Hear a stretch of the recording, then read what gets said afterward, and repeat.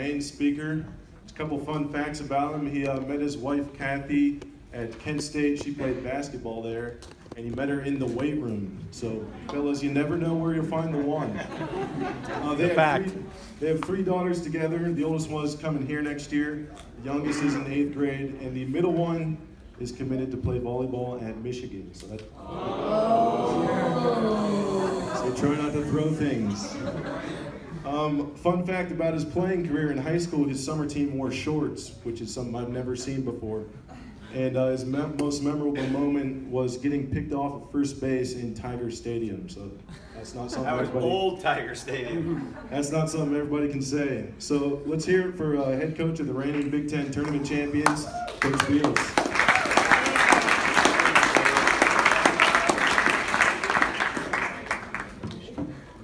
I'm just going to leave that down there. I don't think I've been blessed with Coach's voice, so hopefully I project well enough. First thing I want to say is what an honor it is to be here in front of you, and how much respect I have for each of you as student athletes, but also as Christians, and the challenges that you have, and the things that you're going through in life. And I'm the head baseball coach at Ohio State. That's what I am. I want to talk about who I am, which is more important. I'm the son of God. I'm a husband. I'm a father. I'm a brother. I'm an emotional guy at times, so bear with me on that.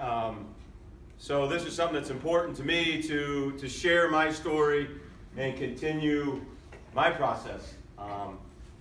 My goal is to share my story, share some of the things that I've learned, and hopefully it helps you through your process. Like I said, I have tons of respect for Athletes in Action as an organization, the things that they do.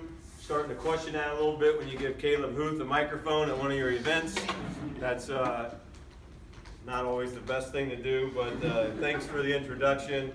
I want to thank Tom, Chris, and Carl for what they mean to me and my growth. My growth has been extensive in the last 7 years since I've been at Ohio State. And part of that is I've always been a believer, but I've been trying to figure out how to make the next step. And these guys have helped me with that very, very much. So I appreciate them and what they do. I get to speak a lot as a head coach at Ohio State. When I was a head coach at Ball State, didn't get to speak as much as when you're the head coach at Ohio State. And I've been in front of thousands of people, spoke at our national convention 3 years ago in front of 5,000 people, talking baseball. Man, that's easy. I can get on the stage and roll. I don't get emotional, don't do that. I just do what you do. But this is at the heart. I've had more anxiety probably about speaking here tonight than speaking at our national convention in front of 5,000 people. So kudos to you that you mean that much to all of us. And I've got all these notes, partially because we're in season, and my mind's in many different places. We've got to get ready to beat Purdue on Friday night, but being here in front of you is very important. So let me get rolling on some stuff. And I want to share a story. Yesterday, Tom was in my office and helped me collect my thoughts and get things organized, and sharing some verses that I can share with you, and that those are on sheet of paper there that we'll refer to as I get going. But one thing I thought was really cool when he was praying for me is that he said, for the lessons I'm learning. And the lessons I've learned, but the lessons that I'm learning, meaning that it's a process. And I stand in front of you as a work in process. You know, this is not done. I'm not perfect. It's always going to be, a work in process. And that's what that Philippians 3:12, that's really a great point there. And the thing that I like when I look at that is to press on, is the words in that verse that really mean, that catch me, is to press on. And we talk about our pursuit. We talk about seeking. Those words are action words. They're action words. They require us to take action. And in our pursuit, in our faith, to stay strong and to keep growing and getting better, we have to take action. And the words that we hear and that you read all throughout are absolutely pushing us to take action and to stay the course. Not going to be easy. It's going to be a challenge, but it's a work in progress. So you got to think the word work, the word press on, seek, whatever it is, that they're action words. As a young man growing up in the church, I was made to believe that I had to earn my salvation, that I had to go out and earn it. And I have learned and am learning that I've been granted that. And I didn't really do anything to get that. That's somebody way more powerful, somebody perfect, the only thing that is perfect, did that for me. And now I have a responsibility to carry on and to share that and to just act, you know. And so this being granted, that's the thing that tells you to keep pushing on, to press on. Which leads me to my next topic I like to talk about. You know, I first started thinking that my faith was something that was personal, that it was just mine. And it is personal, but we shouldn't keep it private. The things that we care about, we need to be ambassadors to. You care about your sport, you care about your family, you care about the Ohio State University, you care about Jesus Christ, and we need to be ambassadors to all those things that matter to us. There are a lot of things in this world that aren't good. But you guys have a real good understanding of the things that are good and the things that you have, the gifts that you've been given. Be ambassadors of those things. Wear them on your sleeve. Don't be afraid. I'm not afraid to stand up here and be a little bit emotional because it matters to me. And I'm going to be an ambassador to that, those things that matter to me. And the second verse that's on that sheet of paper there from 2 Corinthians, you know, it tells us that. Be an ambassador. You know, I don't have to read it. You can read it all. But it's words that are there and have been provided for us. And it's very, very, very telling. Something that absolutely is critical. The first verse says, press on and make it your own. Yes, take ownership in it. It is personal. Take ownership in your faith, but don't keep it private. Be an ambassador. Spread that good word. Let me give you a little bit about my background and growing up and coming to Christ. I grew up in the church, meaning that my mother got us out of bed on Sunday and loaded us in the car and took us to church. And as Coach D said, God had a relationship with me before I was smart enough to have a relationship with Him. It was there. I was a believer because that's what I was told to be. I've grown and taken ownership in that, though. So I went to church. My father didn't go to church with us. My father is the CFO of the hospital in town, worked his butt off, type A personality, control freak, to the 10th degree, and Sunday was kind of his day to rest. I didn't think much of it growing up. You know, it's what we did. As kids, we're resilient. Mom gets us up, we go, we do what we do. Dad stays home, Dad needs it. Dad works his butt off, he needs it. Which was interesting because I lost my father when I was a junior in high school. He lost the battle to cancer. High stress. The amount of stress we have in our lives can deplete our immune system. That's what I learned during this process. My dad everything was inside, stuck. And that didn't allow his system to fight things off. So he was 41 years old. I was a junior in high school. and I lost my father. And during that time, it was a time where I actually started coming to God. You know, there were some questions. Why my dad? Why? Why do I lose my father? Now, you know.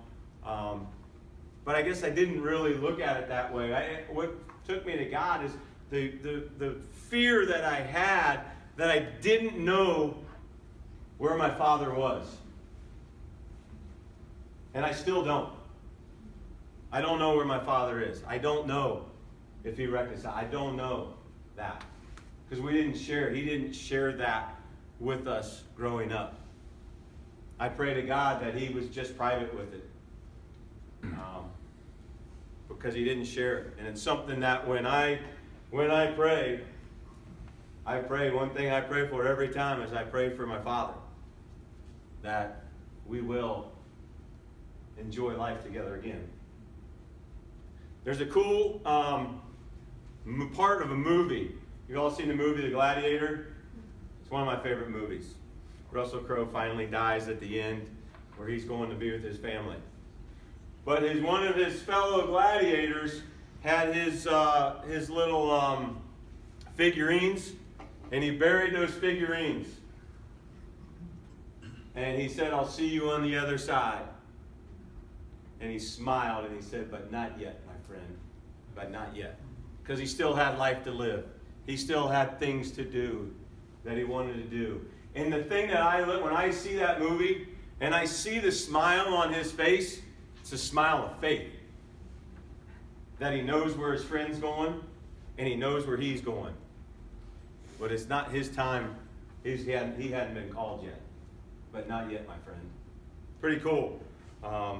Powerful to me when I think about that movie and I think about my father during that time. One thing that's important to me as a father is that I'm sharing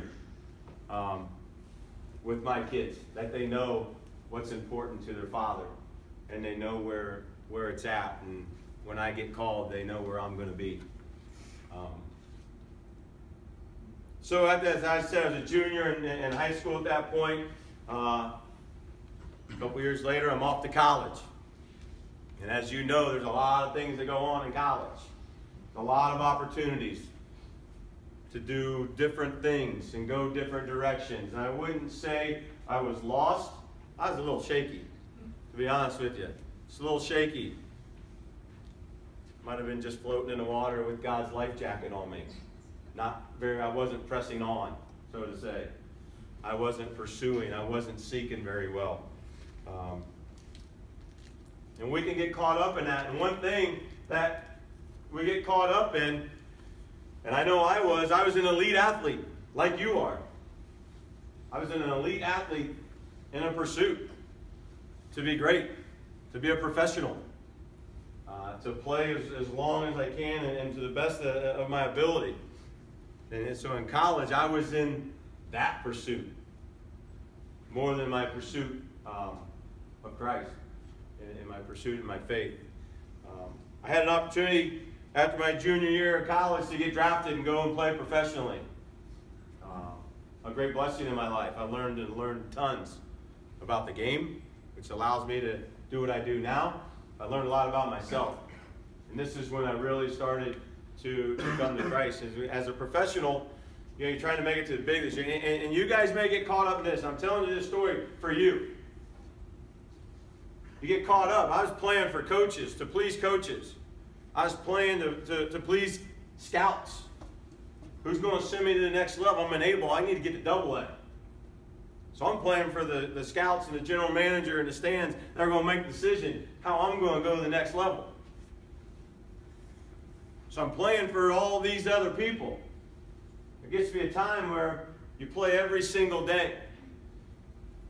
And it almost got empty. Like I'm just playing, I'm just trying to please other people. And so I was looking for more. I was there like, is this my purpose? Is this what I'm here for? So I started wondering, I'm here to play baseball. This is crazy. I'm out there just trying to get hits and make plays for somebody else. So I started reading. I went to the Word somehow, and thankfully I turned to the Bible. And you guys have been on these buses, traveling late at night. In minor league baseball, you play a 7 o'clock game. It gets done at 10. You load the bus at 11 o'clock at night and drive through the night to get to the next ballpark. You arrive about 4 in the morning. You sleep until 2 o'clock. Get up, take batting practice, do it again the next day. Do that for 3 days. Get on that bus, go somewhere overnight. So when I was on that bus, I got to reading. And those buses are pretty dark, right? You're in the back of that bus. It's late at night. Pretty dark. There's an amazing thing. I guess I punched that light above me to read my book, to read my Bible. And as a grown man now, I look back, that was a beam of light. That was a beam of light from above, shining light on the Word, grasping me and pulled me in. Helped me get a real better understanding of what this is all about, what Greg Beals is to do here. And in doing that and learning that, coming to that, I didn't, hold on, let me go back to the last verse there. I almost skipped the last verse, which is really cool, which fits this. Psalms 119. You're the lamp to my feet and the light to my path. And I just think about that light that shined above me in that bus and how guiding it was for me at a critical time. And how thankful I am that at that critical time, somehow, I ended up with my Bible in my hand in the back of the bus reading.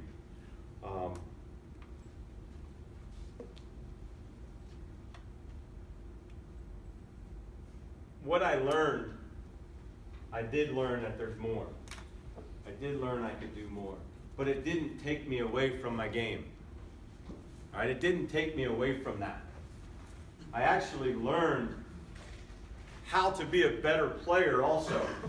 Because I thought about my abilities. I now took my abilities as a gift from God.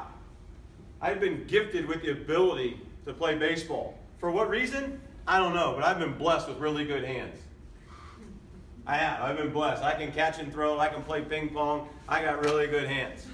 I'll kick everybody's butt in a game of ping pong right now. I've got really good hands. I was blessed with those. So I learned to maximize that gift that I've been given. And that the Word helped me understand that this is something that I've been blessed with. And the gifts that we're given in life, we have a responsibility to maximize. We have gifts. We got to wade through the things that we think interfere us, that are in our way, and think about the things that are your gifts and dig into those and maximize those. We all have gifts in our life. And you guys have probably heard the one phrase I dug into was, with God as my only witness. The audience of one type thought. I played with a gift, and I played not worrying about how other people thought I was playing. I became a better player because I didn't care what the scout up in the stands thought. I cared that I was doing the best I could with the gift that I was given. Holy moly, how powerful that was to me as an athlete. As an athlete, how powerful that was. It empowered me. I'm in control. It's mine. I'm pressing on to own it. I'm owning that gift, taking responsibility, and I'm going to maximize it in a way that I'm comfortable with. At the end of the day, we're going to look in that mirror. In your mirror and your prayer, that's the only thing you need to. Those are the only people that you really need to be good with at the end of the day. Whether the coach or the scout or your professor or this, that, or the other, it's your prayer and that person in the mirror that you got to answer to. Make sure you're doing that. Leads me to my next thought, priorities. Now I'm done playing baseball. And I think during this time of my learning that maybe these gifts I have and these opportunities that I've been given are for a reason. I then learned maybe I lost my father early in life because I said he was a control freak. Maybe that allowed me to grow up to be my own man and not under that umbrella all the time. Maybe these are things that are happening for a reason. Maybe God has put me in these situations and given me these opportunities to strengthen me and provide me with the knowledge and the ability to press on and use the game of baseball and use coaching to make a difference, to influence. So there's some, you say, Coach Beals, what are your priorities? I'm going to say it's my faith, it's my family, and it's the game of baseball. In that order. Then you say, Coach Beals, and I see you spending a lot of time at the office. I see you spending a lot of time on the field. I see you spending a lot of time on the road recruiting. I do see you with your family quite a bit. I don't see you with your Bible in your hand a lot. That's true. I need to do better. We all need to do better to maximize our priorities. My priorities are my faith, my family. And what I have learned to do, that if I carry Christ with me in all of my actions, then He is number one. He is at the center. I can be really, really good at my job. I can be a really, really good dad. And I have to share that time. And maybe spend more time one or the other. Maybe more time than I do with my Bible. But if I am acting with Christ at the center, I have learned that I can have my faith at the top as long as I'm working in all the things that I do through Christ. With that as the center. And that's the balance in our lives that we all need. All right? Like I said, I've got things. I've got family at home that are very, very important to me. I got a job that's very, very important to me. You guys have a lot of things that go on in your lives. Life gets complicated. You guys are pulled in many directions. You got to study. You got to train. You got to eat. There's a lot of things. You got to rest. There's a lot of things. You start to think, where's my time? When can I do this? What can I do? And it's awesome that you're carving out time to be here on a weekly basis, to do these things. And all I want to do in this, what I've learned, is if you act. And if Christ is at your center, your priorities will be fine. You can spend the time that you need to in your studies. You can spend the time that you need to be the best athlete you can be. With Christ at your center, it can be your number one. And I learned that. It was tough. It was a balancing act as a young professional with that. But I just learned that if I can act through Christ and keep Him at center, then I'm doing that. I'm holding to my priorities. Like I said, I hope my goal was to give you a message. I spoke more about myself than I like to, but I like to think that I was speaking about my relationship with Christ and my faith, and not necessarily about me, but the lessons that I've learned and the lessons that I'm learning. Hopefully it can shed some light to you and help guide you. And in conclusion, we got to press on. We have to press on. Be ambassadors to the things that are important to you and dear to you. Don't hide it. Go ahead and wear it on your sleeve. Maximize your gifts. We've been given gifts. Maximize them. And keep Christ at your center. Thank you for your attention. Thank you for who you are. It was a great opportunity for me to be here tonight. Thank you.